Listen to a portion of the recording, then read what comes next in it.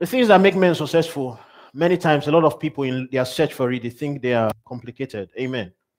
A lot of times, people are looking for secret keys that they think have been hidden from ancient times. People are looking for mysterious things that they think if they have this thing, they will succeed. Amen. Who could have imagined that some of the things that could make men become very great and successful in this life and even sustain nations was always under their feet? Amen. Today, nations live off on oil, petroleum that was found underground. And yet that thing had been there from time immemorial. Praise the Lord. I'd like you to just take a good look at yourself at this moment. If there's a way you can see yourself or ponder upon it. What is that thing that may be inside of me that is dormant now that can change my life? Amen. Africa has petroleum. Many of you come from oil producing countries. We've always had it. And there were things, those things was always available to us, even at a time when people were starving. Praise God. Gold. Many nations have always had gold. They sat upon it, but they did not realize that what they needed to change their life, they already had. Praise God. Look at that your neighbor and tell the person, you already have what you need to become great. Praise God. It is one of those great things, those things that make men great, that I want to talk about today. Simple as it may seem, yet, as we would see, it is a very important character and quality that makes men successful. A lot of times people neglect it.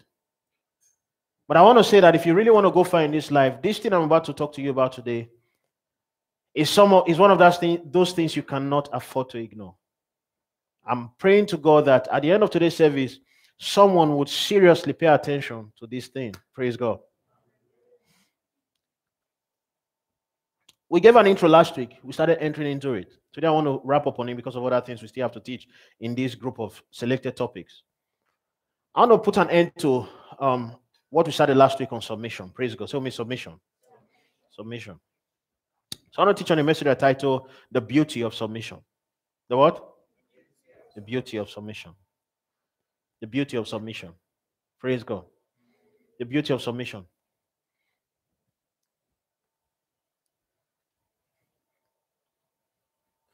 What separates one person from another person, one successful person from another person who's not so successful, a billionaire from another person who is not a billionaire, many times has something to do with submission. And I'll prove it to you today, like I began to last week.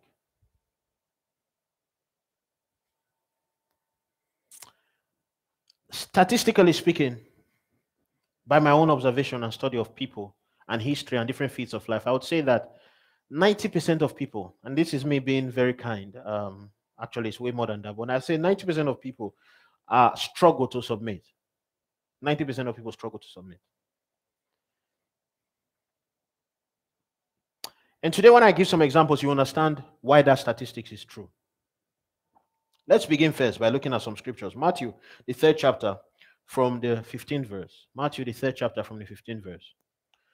Every great person must learn to be a submissive person. In the verses that precede this particular verse, we see that Jesus Christ comes before John. And Jesus is standing before John and kneels down and bows down for there to be baptism. Jesus, the Word of God, the great I am, the one in whom the Spirit was given to without measure, obviously. Jesus Christ is standing before a man, an ordinary man, in the person of John the Baptist. And he says, John, I want you to baptize me. It's not so much about the baptism only or the kneeling only, but what baptism means. If you realize what baptism was doing in those days, baptism was a symbol of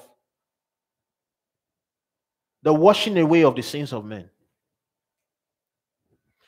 So you hear John before Jesus Christ shows up telling people, why do you come to me? You brood of vipers, who tells you to come for the baptism? Why are you changing? Why are you moving away from your old ways?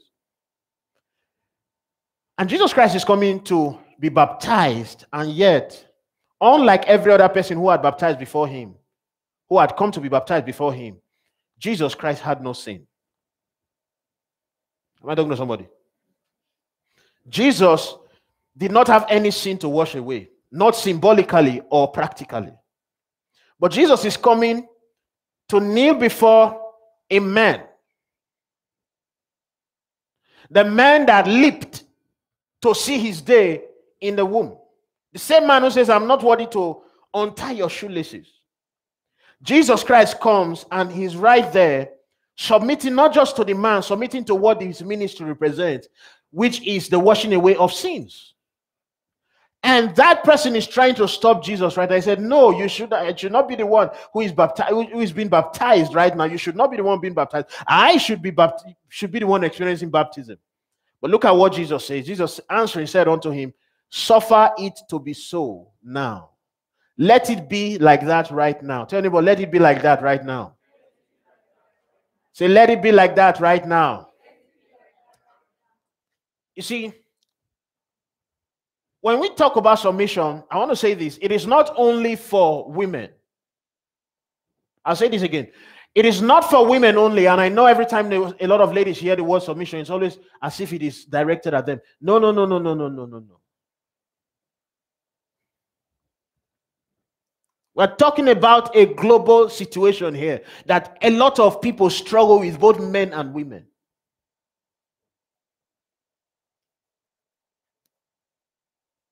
So, but we are seeing now Jesus Christ proving. I'm starting with Jesus because you have to realize that the call to submission is not a call only to women, and it's not a call only to a specific gender, and it's not a call only to, let's say a certain career or profession. Jesus himself, it starts from our example. Jesus, our role model. Jesus was a submissive person. Jesus is saying, for thus it becometh us to fulfill all righteousness. The only way we are going to fulfill all righteousness, me doing my part, you doing your part, is if I here right now submit to you. Hallelujah. If I come now and submit to your ministry, there is something that is about to happen. If I will do this thing, praise God. The reason some people never get promoted, the reason some people never get announced, the reason some people never go higher in life is because of this thing. Because you realize what happens afterwards. When Jesus did that, the Spirit of the Lord, what? Announced him. Praise the Lord. The Spirit of the Lord announced him. The reason some people never get announced in life is their lack of submission. Praise the Lord.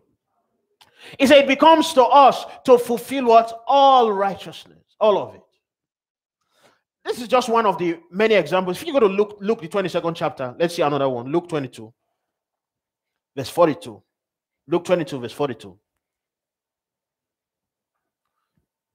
So we see Jesus' ministry begins with submission. Jesus' ministry wraps up again with a test of his submission. Amen. Now it reaches a point where the highlight of Jesus' ministry and career, Jesus is about to die. Okay? Things begin to get tough. I want to be sincere with you, and I have to tell you, submission is not easy. Praise God. I have to be sincere with you. You see, because if it was easy, even Jesus would not struggle at this point.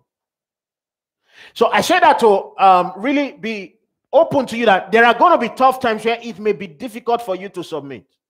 Okay? There are going to be tough times where it may be difficult. And that is why I would like you to stay with me, because you can absolutely do something to help you to become more submissive. There's something you can do. Praise God. No person was born a genius or specially graced to submit. No, nobody. There's no such person. It comes with practice and intentional activity and building on it again and again and again. So we see a situation here.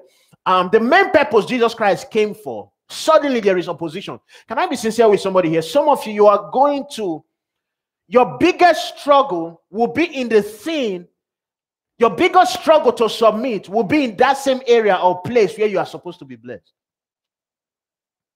Are you listening to me? It is not so much the place where it is easy as much as the place where it is difficult. And that's why you are going to have difficult times in some places and in some areas of your life submitting. But right there in that place is where your breakthrough will come from. I haven't had a beautiful 3.5 years of ministry. you think that, by now Jesus Christ, should be an expert in submitting. No, but here it became difficult. In the place where it mattered the most, it was tough. And the Bible says that evening, right there, he began to sweat profusely. So much so that his sweat was as blood. It was difficult. When he suddenly imagined what it would take, what it was going to cost him, and the implication of his submitting.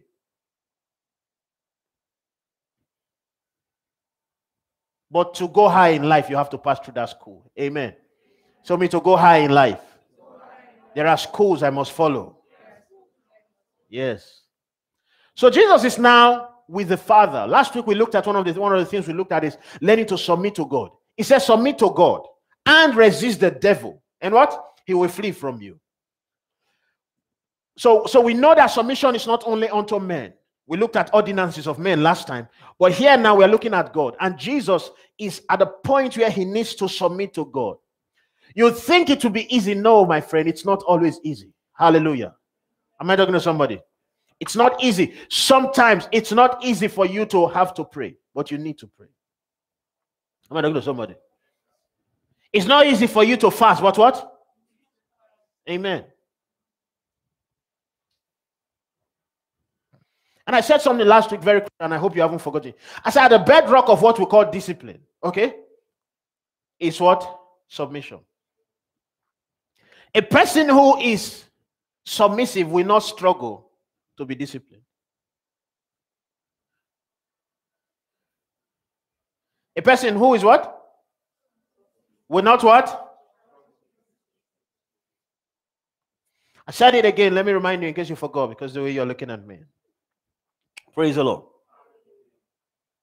It is not so much about what is outside as it is submitting to what is inside.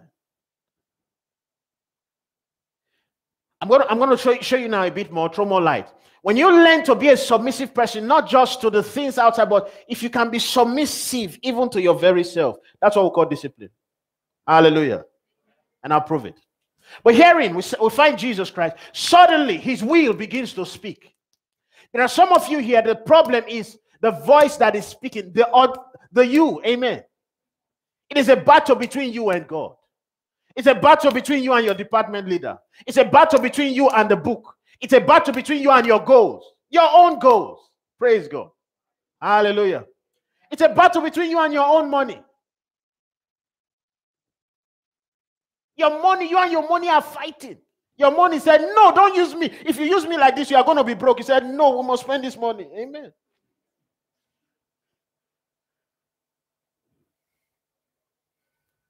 So we'll find a fight. I'll shed more light. But here we're finding it now. There is a will. It's a saying, Father, if thou be willing, remove this cup from me. Jesus Christ is trying to bargain now.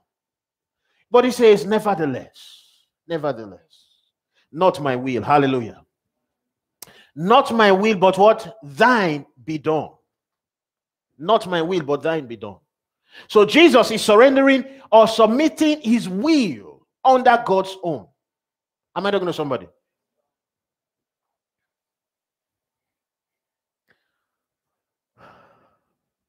I said something last week in a message I titled Submission. If you have not watched it, I recommend you go watch it. If you watch it again. Praise God. Submission. So God has a mission. Jesus has come with a submission. And it reaches a point where Jesus must execute his mission. And it begins to be tough. Now Jesus Christ says, yeah, I remember. It is not about me. It's about you. I came to do the mission you sent me, not the mission I want. Am I talking to somebody? Hello? My God, I don't know if you're getting me. Do you realize? Amen. If Jesus did not execute this mission, what would have happened to humanity and also even himself? He would have been stuck here forever. Hello? He would have what? Some people are stuck where they are stuck because they are unwilling to submit. They are unwilling to pay the price to submit to the to the temporary disciplines to the temporary challenges and sufferings and pain.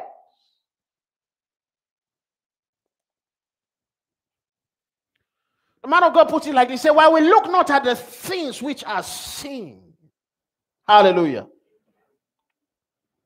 But at the things which are not seen. For the things which are seen are temporal, but the things which are not seen are what? Eternal. So here is standing before Jesus Christ, a cross, a pain, shame, mockery, bleeding, death. And sometimes some of you, the thing that is in front of you that you need to submit to is tough. Amen. It's tough. Waking up at 5 a.m. is tough. It hurts you. Makes so much more sense to sleep a little bit more. Hallelujah. It's tough. It's tough to say no to that your favorite meal. It's tough. Amen. And imagine yourself letting go of that thing. But you know how many calories are in it. Amen. And it's your dream to have a summer body. Hallelujah. But now we are already in April. Praise God. Hallelujah. Amen. See my summer body. Amen. Ooh, glory. Amen. And there was January, and January was telling you, girl, cut down on this thing. You're like, don't worry, I'll start in February. Praise God. Amen. It hurts. When you do those sit-ups for the first time, it hurts. Take 2 months break. 2 whole months break. 2 months, not 2 days, not 2 weeks, not 2 hours, 2 months. Because it hurts. Amen. You do it, you're asking yourself, who sent me? Who sent me? Who sent me? Praise God, who sent me?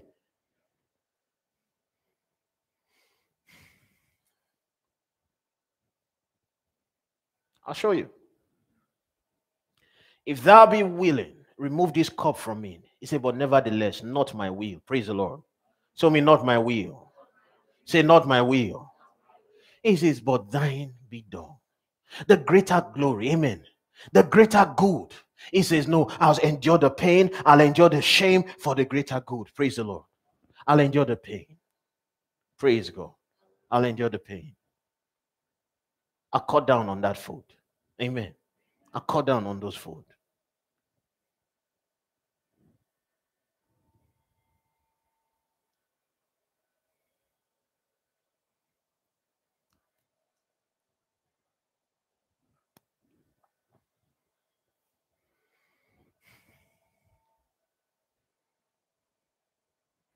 Praise Jesus. Philippians, the 2nd chapter, the 6th verse. So we see Jesus Christ here, even at the point of death, surrender or submit. The Bible puts it in a very good way here. Speaking about Jesus Christ, he says, that Jesus, who being in the form of God, thought it not robbery to be equal with God. What God is saying here now is that even though Jesus was like God, okay, actually he is God. He did not consider that in making his choices and decisions. Okay? He did not consider it. Go to verse 7. So there are some translations that put it better. He said, but this Jesus made himself of no reputation. Hallelujah. He made himself of what? To be submissive. Huh? You must make yourself, your will, of no reputation. It means don't let it count. Are you getting me? Don't what? Don't let it count. Amen. You know, last month I couldn't really enter or teach it this way. So I'll say it right now. There has to be a point in your life, okay, where your own opinion, okay, doesn't count. If you want to go far in life, your own opinion, what?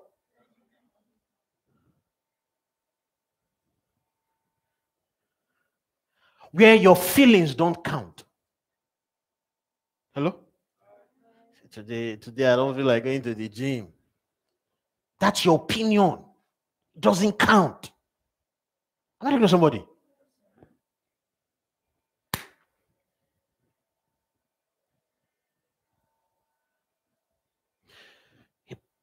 A point must come in your life where you have become addicted to doing the right thing. Not because you like it, but because it's the right thing. Am I talking to someone?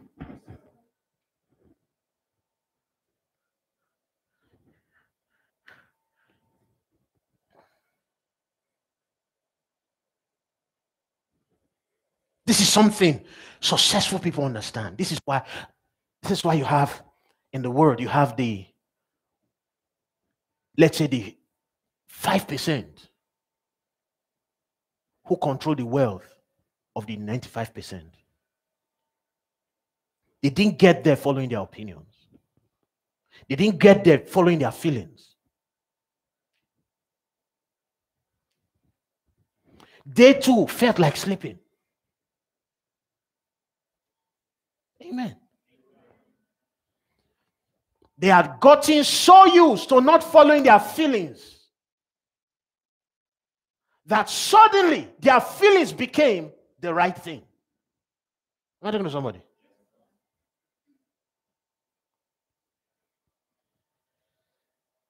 Why do you eat what you eat? Because you like it, because you enjoy it. It doesn't matter whether it is good, nice, healthy or not. Because you like it, because it tastes nice, you eat it. You eat one plate of food that will take you 3 months to get it out of your body.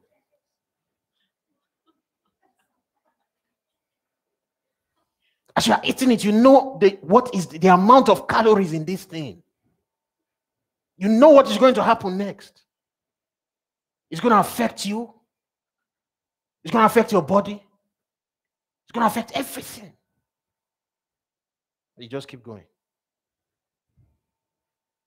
Why? You're following your feelings. Hallelujah. But a point would reach where you are supposed to stop following what you want. Amen. Hallelujah. Why are you eating the food? Because I'm supposed to eat it. Are you enjoying it? It doesn't matter. It's what I'm supposed to eat. Just eat. It doesn't matter. It has no business with it. You know, are you enjoying it? Who cares about enjoying it? Just eat. Eat and be healthy. Eat and be alive. I'm not speaking to somebody. Just eat. Praise God. There are people in hospital beds today who got there. They knew how they got there. Same thing with those who smoke. You know this thing can kill you. When there are people, you must make yourself of no reputation. Your opinion don't count. Today I don't feel like, I don't feel like going to the gym. Why? It's not a feeling thing. Amen. I'm talking about submission now.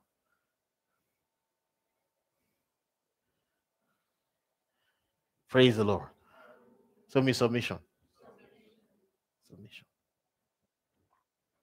He made himself of no reputation and took upon him the form of a servant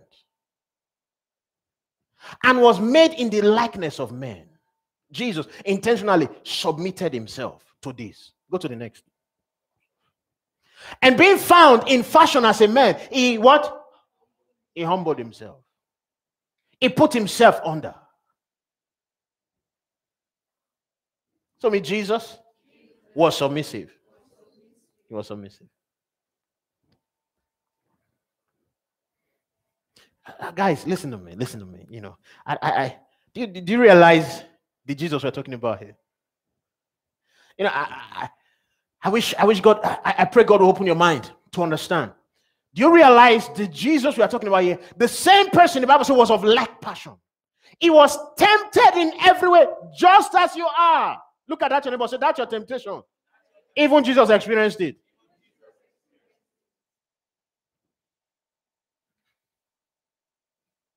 It's impossible for him to have won if he was not a submissive person. So why are people falling into temptations? Many times, lack of submission. I'll prove it.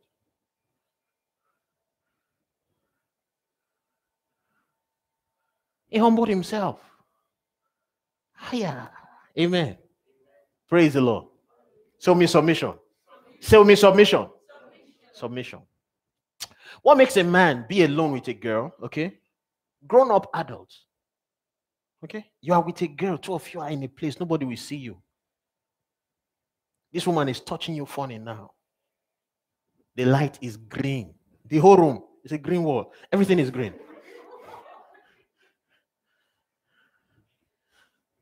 There's no guesswork. Green light. Two of you alone. And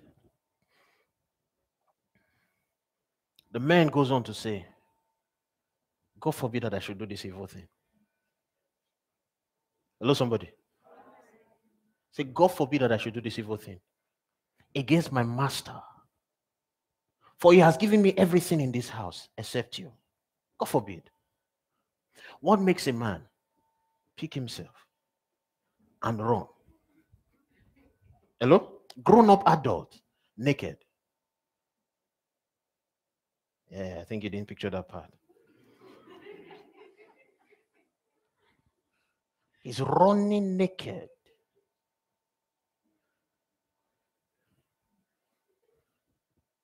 I'm talking about submission. This was a man who he was fully submitted to the covenant he had made. There was nobody watching him to say, oh, we caught you. It was not a trap.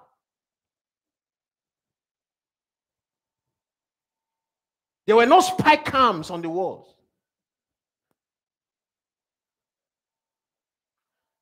It was submission to an agreement. Say me, an agreement. That's what I'm talking about. Hello, somebody. Can you imagine now if you had that attitude since January? Where the thing you wrote down as your goals for 2021, you yourself were committed to not break it. Am I talking to somebody? You were ready. And instead of me to break this covenant, I run out naked.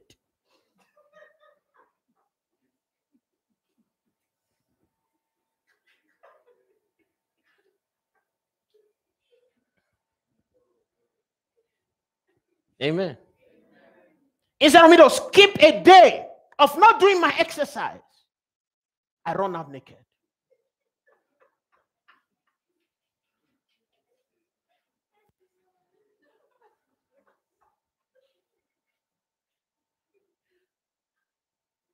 Submission is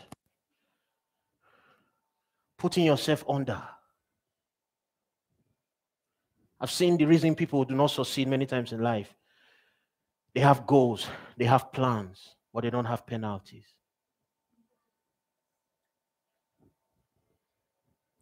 The day I try to break this, what will I do?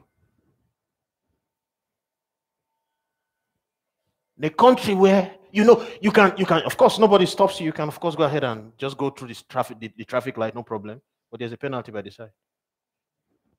It's penalties that put men in shape.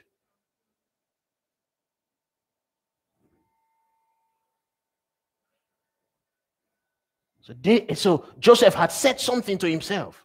Instead of me to cheat against you in this place, it doesn't matter how much I want it. Where was he when the cloth was being taken off of him? I think he was not feeling something too. He was a grown adult man. The Bible says he ran out. He says, God forbid. He was running. God forbid. Hallelujah. So me subjection. So the main reason a lot of people do not succeed is they are unable to submit even to themselves.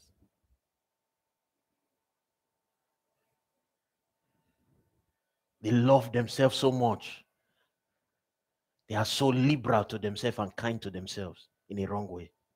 Say, I can't come and kill myself. Bring food, Joe. I've not eaten chocolate for weeks. Let me eat chocolate now. And you just eat and eat and eat and eat. All the ones you have not eaten for 2 weeks, you eat it in one day.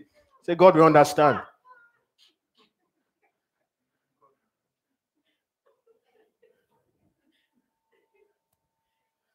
Hallelujah. Let them go. Praise God. Let them go. And being found in fashion as a man, he what? He what?